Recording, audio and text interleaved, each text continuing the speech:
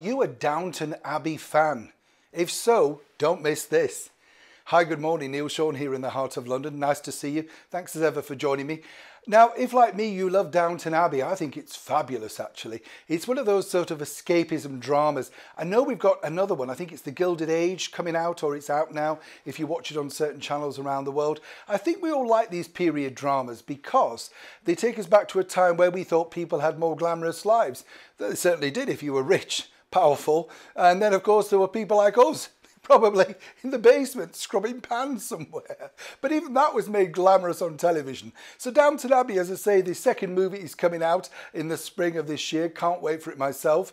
It has the wonderful Dame Maggie Smith, and I think she just steals every scene that she's in. A wonderful performer who, again, is very, very down to earth, doesn't like a lot of fuss, and just a genuinely nice woman. You know, when she meets people, she's just kind of thrilled. She is, as she often says, simply a jobbing actress. But now it appears that two people have decided to capitalise on that success, and they've formed a duo. Oh yes, and not only that, they're making sweet music together, and more importantly, they've signed a mega deal with Decca Records. Who are we talking about? We're talking about the two characters, Lady Mary and Andrew Parker. It's kind of upstairs, downstairs, if you like, for musical. Yes, now they've formed a duo on set by basically just, making music in between the breaks while filming. And they decided, well, they're both singers anyway, they've both got excellent voices, why not see if we can do something together?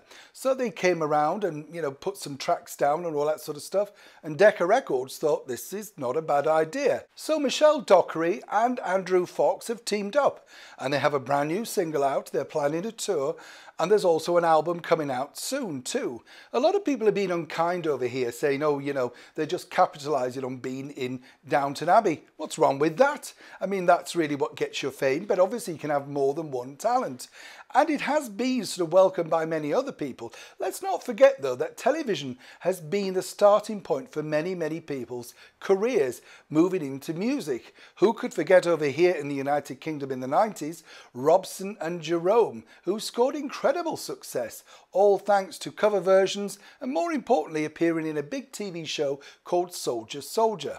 And then another Australian stalwart did incredibly well via the soap opera Neighbours. In fact, not just her, Kylie Minogue scored 13 top 10 hits in a row, all thanks to the powerful pen and composer of Mike Stock and Stock Aitken Waterman. And following her was none other than Jason Donovan, who also starred in Neighbours, and then it sort of opened the floodgates, do you remember?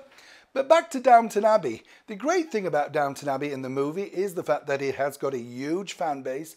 People truly love the ongoing stories, and hopefully these particular movies will be screened on TV at some point. Right now it's going to be in the cinema, but more importantly for the upstairs downstairs duo of Lady Mary and Andrew, they're hoping to hit the top also of the charts. Will you be buying this single from the upstairs downstairs duo?